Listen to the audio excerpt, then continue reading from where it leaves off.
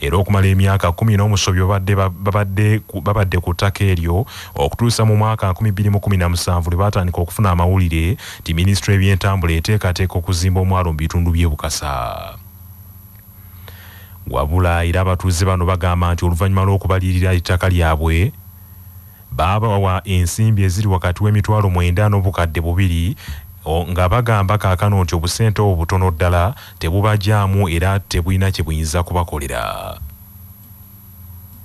Tebuuza President Museveni kati ffe tugendewa era tulyewa y'abaana tubateekewa nina abaana 8 abamu batudde olwaleero ndagidde abaana bagende ku ssomero ne bagamba amakubo baagagadde abasirikale weebali n'abaana ne bagaana era mbalesaawo sibalekedde na kyakulya kubanga baŋŋaana wenkolera buli weekolera bakugamba ogenda kuva eri ab'amagye abaatugamba mbu bagenda tukuba emiggo muveewo nali nkoonerawo obuyinjayinja nga mbulondalonda ng'olusi ngenda ku kaalaani baŋŋamba Pulezidenti tugenda kukola ki bambalirira emitwalo 2 bwe giti awamu ne bampa emitwalo 8 muwala wange ali bweru bamubalirira emitwalo 2 Magini Museveni taata bye baatubala tetubimanyi tebatusomesangako ffe twali tetukosebwa abafere b'ettaka ne basala amagezi okusasula abantu obusente nakati abalala badda mu kyalo abalala bali muno mu Kampala baddaga budaali. Ebyo nga biri bityo poliisi mu Kampala n'emiriraano etandise okunoonyereza ku bantu abagambibwa okumenya ekkanisa y'abalokole eya Living World Assembly esangibwa ku Lumumba Avenue wano mu kibuga Kampala. Abazigu bano kigambibwa nti bakuulise n'ebintu eby'omuwendo ebibalirirwamu ensimbi obukadde obusukka mu 20. Okusinziira ku poliisi ebimu ku bitwaliddwa mulimu laptop, kompyuta, ebyuma ebikozesebwa mu kkanisa n'entimbe za TV ezisangiddwamu. Poliisi etegeezezza nti yafunye obutambi obukwatiddwa kamera enkesi munda mu kkanisa eyo ezaateekebwa ku kkanisa munda n'ebweru bugiyambeko okuzuula abazigu abenyigidde mu lulumba luno. Omwogezi wa poliisi mu Kampala n'emiriraano Patrick Onyango asabye abantu abalina kye bamanyi ku bunyazi obw'engeri eno batuukirire poliisi y'Ewandegeya. Waliwo abazigu we batandise okunoonyerezako bano abazigu bayingiridde bagenze ne bamenya church babba ebintu bano abazigu nga bamaze okubba naye poliisi ne batutegeezeza naffe ne tugendayo lutandise ogwafu ogw'okunoonyereza ne tuyingiza omusango ogw'okumenya church n'okubba abakesi baffe n'abakola okunoonyereza bonna ne bagendayo ne batandika okukola omulimu gwabwe. Kati twagala kukubiriza abantu mulanga nti singa waliwo oba omanyi omwamu ono gye tutadde mu mutimbagano bambi badde tugamba nti kubira essimu kubategeeza poliisi eri kumpi naawe. Oluvannyuma lw'abatuuze b'erugoba akatooke munisipaali y'e Nansana mu Wakiso okwekalakaasa enkya ya leero nga bawakanya embeera embi ey'oluguudo lwabwe, meeya w'ekitundu kino Regina Bakazi Bakitte addukidde mu bbanka y'ensi yonna okwemulugunya olwa bbanka eyo okulwawo okubawa ensimbi ze yabasuubiza ez'okukola enguudo. Meeya Regina Nakazi Bakitte agambye nti bbanka y'ensi yonna yabasuubiza okubaako omutemwa gw'ensimbi gwe bawa gubayambeko okukola enguudo za munisipaali y'e Nansana wabula ensimbi ezo teziweerezebwanga. Regina Nakazi Bakitte agambye nti mu munisipaali y'e Nansana bayina enguudo kilomita 13 ezitali nkole ate kilomita 16 zezokka eziri mu mbeera ennungiko. Era ne bagenda nga bazituwa naye basooka ne batuwayo ogwasooka ne batuwa ogwokubiri zigenda 2.5 kaddange nze okugendayo mu finance nga bampadde biliyoni 1 era nga biliyoni 1 eyo ndi wano netetenkanya ngenda gikola nti kubanga bw'otunuulira first of all nti Nansana erinaanye Kampala yeyambako okumalawo jam wadde twatuusiza erugoba naye tukyalina ekintu ekirala kinene nti obuzibu bwe tufunye gavumenti yennyini evuddeyo netuwa options kati option wali ekubo libeekalakasiza yebale kuvaayo n'ayita mu kwekalakasa chairman wange n'abatuuze kibadde kirungi gavumenti erabe naye tulina ate okuvaayo okutuula tulabe tuyinza okukola kwate twagala tuge nti ate otogamba nti ate nze meeya ffenna twalibadde tuvaayo nga ttiimu wakansuubira kye bakoze. Abatuuze aboogeddeko n'ekyabasa basabye abakulembeze baabwe okukola kyonna ekisoboka okutereeza embeera y'enguudo zaabwe kubanga embeera ebayinze. Amakubo njaba buli ku percentage bw'obanga oli mukazi wa lubuto ng'osula nabweru bino bye bagamba nti n'ebisa bigaana tebisobola kugaana enguudo zonna nfu nolwekyo ndowooza tulina okutereza okulaba nga at least kansi efaayo okulaba nga tusobola okuletereza amakubo gano enguudo zo weziba percentage 60% enguudo z'omunansana zonna nfu wetunulya nansana zonna ziriwe zityo wetunulya ekazo ogenda muganzi lwazza wano oluguudo lwerugoba tugenda kulundiramu ebyennyanja anytime tugenda kusaba bannadisi batuwe ebyennyanja tubirunde buno kubanga tuva mugudu enguudo ziri mu state embi ennyonnyonnyo nolwekyo ndowooza batuyambe buyambi kubanga tusobozeza amakubo gano kugamba nti ekimu ku buzibu byenda bwebuvaawo okulaba kiyinzika okuba nga tebeetereza between technical persons ne political side. Manya obuvuna obuddo obw'eddembe lyo tonyigirizibwa ddembe lyo ery'obwebange. Omukulembeze w'eggwanga aweebwa ennaku 6 zokka okussa omukono ku tteeka lyonna eriyisiddwa paalamenti nga munnamateeka George Musisi bw'annyonnyola. Paalamenti wemala okuyisa ebbago n'erifuula etteeka, sipiika alina okuwandiikira pulezidenti amuweereze n'ebbago eriyisiddwa era okuva lwafunye ebbaluwa eyo lwa sipiika pulezidenti aweebwa ennaku 6 zokka ssemateeka okubeera nga alitaddeko omukono oba nga alikomezaawo mu paalamenti kubaako byakyusa ye byalaba ebitali birungi senga ennaku 6 ziggwako nga pulezidenti talina kyanyeze paalamenti esobola okuddamu erikuba akalulu erikwako akalulu 2 byakusatu nerifuuka etteeka nga teriko omukono gwa pulezidenti. Bassentebe ba disitulikiti bawakanyiza enteekateeka ezaaleeteddwa mu ntegeka ya bonna basome naddala amasomero ga gavumenti amasomero aga primary ne bagamba nti ezigenda kuvaamu kalungi konna ng'abakulembeze ba gavumenti ez'ebitundu tebasoose kwebuuzibwako.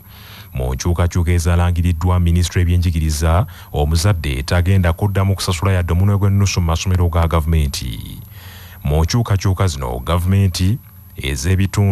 gavumenti zeerangiridde abaana b'amasomero agalimu enkola ya bonna basome gavumenti egenda kubasasulira buli kimu ekyetaagisa ku masomero era kaakano abazadde basigaza buvunaanyizibwa bwa kugulira abaana baabwe yunifoomu ebitabo peeni kalaamu enkalu wamu n'ebirala n'okubasibira emmere gye bagenda nayo ku ssomero. Mu nkyukakyuka endala okutandika n'embalirira y'omwaka ogujja 2023-2024 gavumenti eyongedde ku nsimbi ze badde esaasaanya ku baana ab'amasomero abali mu nkola ya bonna basome. Okutandika n'omwaka ogujja buli mwana owa primary owa bonna basome gavumenti egenda kumusaasaanyizaako emitwalo 15 mu 1,711 buli mwaka nga buli ttaamu yakumusaasaanyizaako emitwalo 5 mu 15,700. Ate ku mutendera gwa secondary buli ttaamu omwana agenda kusaasanyizibwako emitwalo 34 mu 1,603 olwo omwaka zikole emitwalo 9,9 mu 14,825. Mu mbeera eno ssentebe wa disitulikiti y'Ekyotera Patrick Kintu Kisekulo agambye nti enkyukakyuka zino tezigenda kukola nga bo bassentebe ba disitulikiti abakwatibwako ensonga zino obutereevu tebasoose kwebuuzibwako. Nina okubuzaabuzibwa naddala okuva mu kitongole ky'ebyenjigiriza kubanga ekitongole ky'ebyenjigiriza kize kireeta amateeka mangi naye buli teeka lye baleeta nga likwatagana n'okugyamu abantu okusasula singa ate basasula bo ne baba nga bazitaddewo kati okugeza bino ebyokugamba nti registration n'ebirala abazadde tebagenda kuddamu kuba ssente n'emu naye ebikolebwa bingi okuba abaana obufaananyi okukola biki kati gavumenti erina okuva specific nebeera specific nejja negamba nti kintu kigenda kukolebwa naye tutaddewo ssente ezigenda okukola ensonga eno n'eno. Ye ssentebe wa disitulikiti y'e Kasanda Kasirye Zimula Fred agambye nti kaweefube wa gavumenti ono mupya tagenda kuyamba bantu era tagenda kukyusa byanjigiriza mu byalo ebiwerako. Gavumenti ejja kuwa essuubi ppitirivu ne bw'eneebanga essuubi teriwadde bazadde kukomawo okumanya nti gano ge masomero gaabwe galiko bannannyini galiko bannyinigo tekijja kukola. Olwayo osanga essomero lya FPE nga terikkiriza baana kulya kuba gavumenti yakitondawo. Ebya uniform bibeere optional kuba gavumenti yakitondawo. Teri ebitabo ejja bisangayo oba tobirina kwejjamu ku ssomero. Teri kugwa oyita buyisi. Ekyo nga tusose kijja mu bazadde kumanya nti education gye tulimu ennaku zino ya competition. Gavumenti ne bwene esuubiza ensi n'eggulu UPE schools tezijja kutereera. ye minisita omubeezi avunaanyizibwa ku byenjigiriza ebisookerwako Dr. Joyce Moriku Kaduchu ategeeza bannamawulire nti enkyukakyuka zino zaasaliddwawo olukiiko lw'abaminisita n'ekigendererwa eky'okwongera okulongoosa enkola eri mu masomero ga bonna basome. Government schools and government-aided schools, there's been a lot of charges in terms of school fees, in terms of other charges, which is not the core principle of UPE or USE. And as a result of this deviation, it has resulted to a lot of dropout. Most of the children, the dropout rate has been so high, with retention rate or completion rate standing average at 32%. There's been issues of absenteeism during primary leaving examination. Obulamu bugagga kutuusibwako Amref Health Africa. Dr. Abdul Hakim Kasumba annyonnyola ku bivaako akamwawo kuwunya. Mulimu amannyo, mulimu olulimi, mulimu ebibuno, mulimu tonsils oba ensanjabavu eri emabega w'akamwa. So bwe biba nga bifunye obuzibu okugeza erinnyo bwe liba nga mulimu amannyo agavunza oba agalimu ebituli, okuwunya kw'akamwa kusobola okusinziira okwo. Ebibuno biba nga birwadde bisobola okuvaako okuwunya kw'akamwa. Ebitundu eddala nga amawuggwe bwe gaba nga galina obuzibu, obulwadde obuli busobola okuwunya okwo okuli okusobola okujja ne kubeera mu kamwa ne kisobola okuba nga n'akamwa kawunya. Amawulire g'ebyemizannyo mu mawulire gaffe agaca Basafama gakutuusibwako Modern Tea, amajaani agajjudde obuwoomi n'eddekende nga buli anywedde ku caayi waago asigala agatendereza. Modern Tea gali mu bika omuli aga vanira, ntangawizi n'ekisubi era gasange mu maduuka ne supermarket zonna. Modern Tea, your best choice. Nga bali wamu ne pikipiki TVS HLX CC 125 epakasa era gyeyune okuva mu Uvrage ebbanda. Obululu bw'empaka eza Stanbic Uganda Cup obw'omutendera gwa quarter final bukwatiddwa leero ku kitebe kya FUFA Mengo mu Kampala eri ttiimu zonna 8 ezaatuuse ku mutendera guno. Omuyimbi Nakinkwera nga naye omupiira yaguzannya ne gunoga Moses Matovu yakulembeddemu omukolo ogw'okukwata obululu buno era ku emipiira ku mutendera guno gyakuzannyibwa okuva ng'ennaku z'omwezi 10 okutuusa nga 15 omwezi ogujja ogwokuna. Klabu ya Bull yawangula empaka ezaasembayo, akalulu kagisudde ku Police FC, Bright Stars egenda kutunka ne KCCA, Adjumani TC egenda kutunka ne Express FC mukwano gw'abangi, era nga Vipers yo egenda kuzanya ne Calvary. Moses Matovu ajjukirwa nnyo okuzanyira ku klabu okuli na Kivubo Boys, kaakano yafuuka Village oko Saalongo, yazanyirako Express FC mukwano gw'abangi, Lint Marketing Board wamu ne Police FC. FUFA yakakasa nti ku mulundi guno omuwanguzi agenda kufuna ensimbi obukadde 50. Ttiimu eneekwata ekifo ekyokubiri egenda kufuna obukadde 25 ezinaatuuka ku semi-final zaakufuna obukadde 12 n'ekitundu, eza quarter final obukadde 6, round of 16 obukadde 3, round of 13 obukadde 2, round of 32 obukadde 2 ng'era awamu obukadde 18 buteekeddwawo okuwakanirwa. KCCA ne Express FC mukwano gw'abangi bebakyasinze okuwangula empaka zino emirundi 10, ate Village oko Saalongo yakaziwangula emirundi 9, URA emirundi 3 n'abalala. Amawulire okuva ebweru w'eggwanga gakutuusibwako Imara Hotel ekyengera Mugongo ng'okyamidde ku Masaka we mufunira empeereza ez'omulembe zonna ez'ebya woteeri n'akamwenyumwenyu. Essimu 0750 598 0 Ebibiina by'obufuzi bina mu nsi ya Nigeria olwaliro bitadde empapula mu kkooti okuwakanya obuwanguzi bwa Bola Tinubu ng'omukulembeze eyayitamu okukulembera Nigeria mu kulonda okwaliwo ng'ennaku z'omwezi 25 omwezi ogwokubiri okudda mu bigere bya Pulezidenti Muhammadu Buhari. Ebibiina by'obufuzi bino ebina kuliko ekya People's Democratic Party PDP ekikulirwa Abubakar Atiku, Labour Party ekikulirwa Peter Obi, Action Alliance ekikulirwa Solomon Okangbuan, n'ekya Allied People's Movement ekikulirwa Chichi Ode.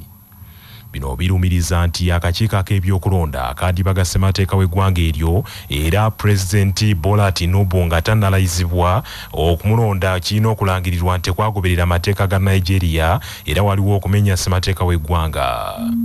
Bannabyabufuzi ab'amaanyi babiri mu Nigeria okuli Abubakar Atiku ne Peter Obi basabye akakiiko akagenda okuwuliriza ensonga ez'emisango gino okulangirira mu lwatu nti Bola Tinubu yalondebwa mu butuufu era yakukusibwa gavumenti eri mu buyinza n'alangirirwa ng'omuwanguzi w'okulonda okwo.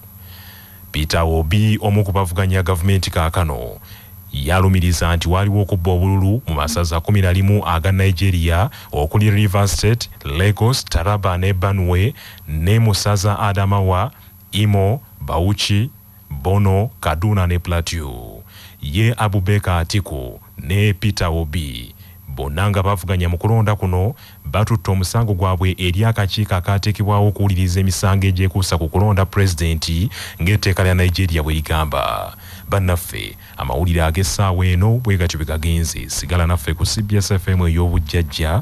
Nze Joshua Musaasizi Nsubuga agundegunde Omuteregga.